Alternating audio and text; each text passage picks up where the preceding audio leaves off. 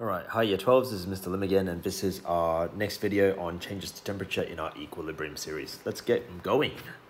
Right, so what we're going to be doing, we're going to be looking at the various stuff that we've always looked at, that we looked at before, but with changes in temperature this time. Alright, so when you change an equilibrium system and you change its temperature, you need to recognize that the equilibrium constant changes, not the reaction quotient. All right, so the equilibrium constant is affected by temperature, which means that the ratio of reactants and products will actually change when you change this change temperature in this equilibrium system. Okay, so the equilibrium constant, that's the ratio of products to reactants, that will change when you have this change. All right, so let's have a look.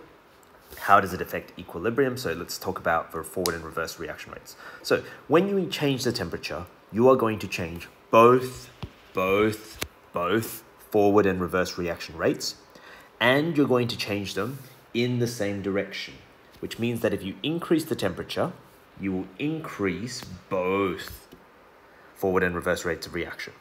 If you decrease the temperature, you will decrease both forward and reverse reaction rates. All right.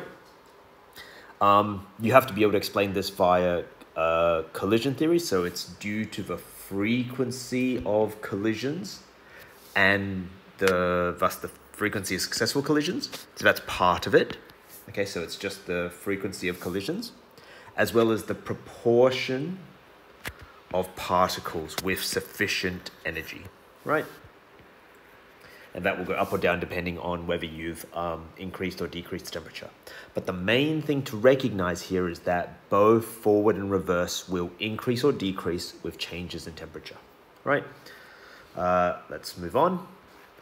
Okay, once you've recognized that an increase in temperature or a decrease in temperature changes both of them, you then have to work out which one changes more to work out which one is the net reaction, to work out which one is favored, right? So if you have a temperature increase, okay, you will increase the endothermic reaction more than the exothermic reaction. Okay, so the endothermic changes more, and because it's increased more, right? So it favors the endothermic. That's a temperature increase. Okay, if it's a temperature decrease, remember that both will have then decreased. The endothermic reaction decreases more than the exothermic, okay? Which then favors the exothermic reaction. A temperature decrease favors the exothermic reaction.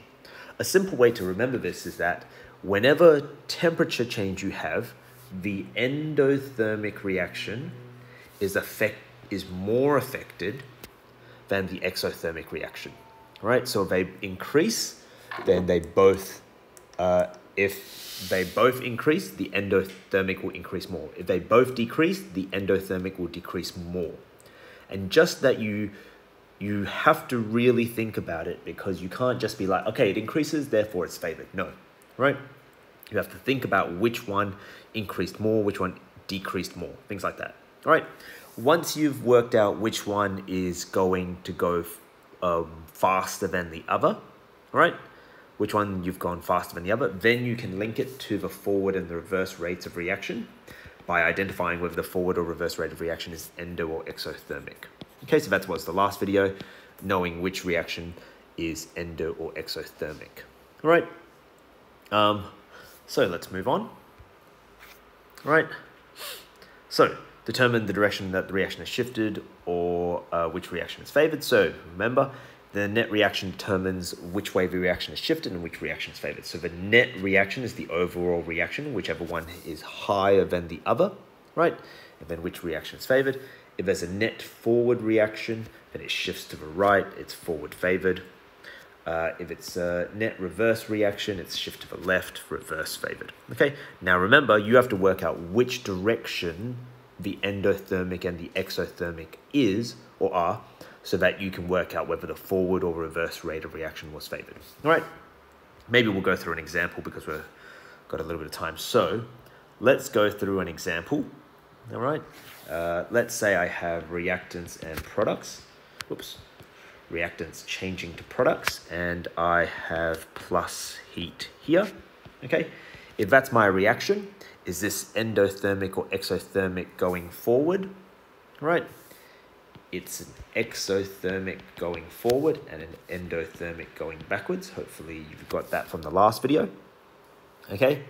Then what happens if we, to this system, increase the temperature? If we increase the temperature. So first of all, we need to recognize that that means that both rates of reaction increase. Okay, that's straightforward. Then we need to remember, okay, the endothermic reaction is going to be affected more. Okay, so therefore, endo increased more than exo, which means that the endo reaction is the overall reaction or the net reaction. And in this case, because the reverse is endo, then endo slash reverse is favored. Okay, and you probably have the endo or reverse is favored there as well, or is the overall reaction which is going faster than the other. All right, so the idea is that, okay, both will change. Which one changes more than the other? The endo always changes more than the other. Then you have to work out which one is going to be higher than the other.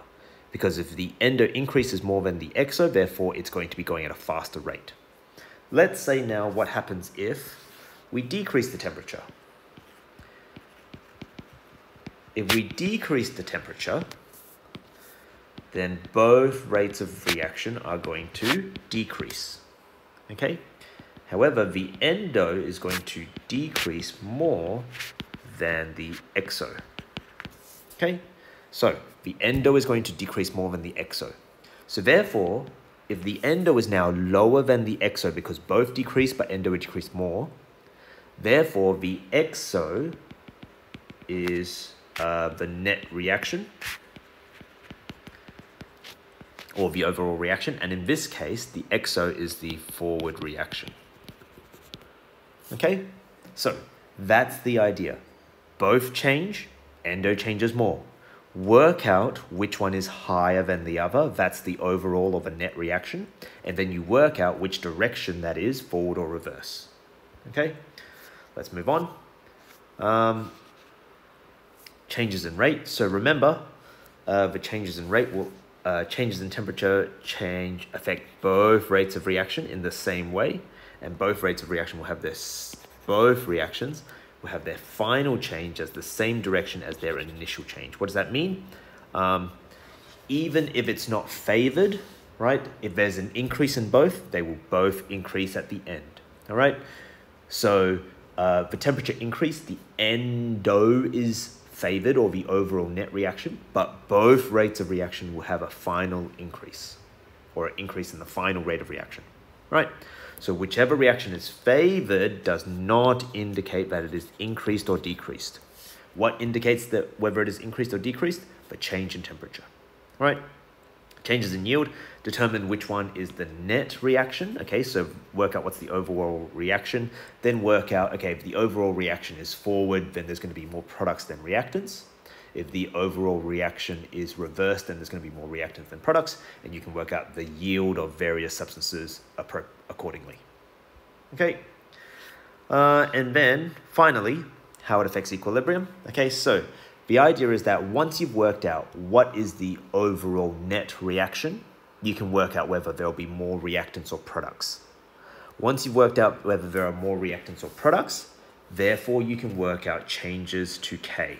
Okay, changes to K, remember, is a ratio of reactants to products. I think it's actually products, but should probably say products over reactants. All right, so probably better to say ratio of products to reactants. So if you have more products, the value is going to get higher. If you have more reactants, the value is going to get lower. And so therefore you can work out the change to the K value depending on the yield of the reactants and products, or whichever there is more or less of. Okay, and therefore you can work out the change to the K value, and that's it for this one here. All right, we'll go through over this in class. We'll see how that goes. Adios.